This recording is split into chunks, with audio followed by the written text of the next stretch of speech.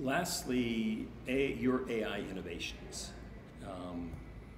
And I think the past 3 or 4 years I've been working on research into some areas of AI, and specifically about synchronicity and Jungian approach to synchronicity, or meaningful coincidences, and how might we use appreciative inquiry questions, or a format or methodology to help people to better understand synchronicity in their lives, and how might recognize it, what are the signs and symbols, and then also how might you enhance synchronistic events in your life, and then how do you follow through on those synchronistic events as being something that's meaningful and can potentially change the course of an individual's life.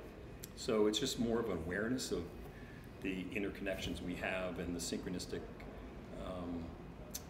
events and happen chance meetings and things like that aren't random, but I consider being intentional.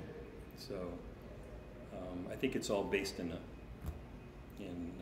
synchronistic, or excuse me, appreciative inquiry kind of foundation. So one of the things that I worked on as an innovation is creating a new appreciative inquiry principle called the synchronicity principle. So more to come, but that's kind of some of the latest stuff, and pretty exciting.